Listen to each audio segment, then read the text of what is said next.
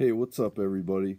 On this video, I'm going to share with you how I remove Bryopsis algae from my reef tank. The product that I use to remove the Bryopsis algae is called Flux RX by a company called Blue Vet RX. Here's the directions on the back of the box that I followed. If you'd like to read them, go ahead and hit pause right now. As you can see, underneath scoops they have pictures of small spoons and big spoons.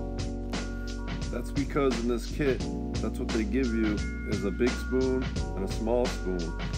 So all you have to do is find your tank size and then look right next to it, and it tells you how many scoops that you need to use to dose your tank.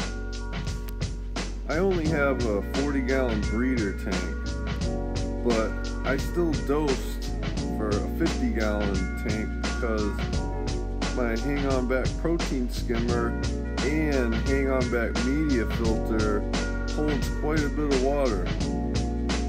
I didn't have any problems with dosing this much for my tank. Everything worked out just fine. I didn't make a video of me dosing the Flux RX in my tank because I was very doubtful that it would get rid of all the Bryopsis algae that I had.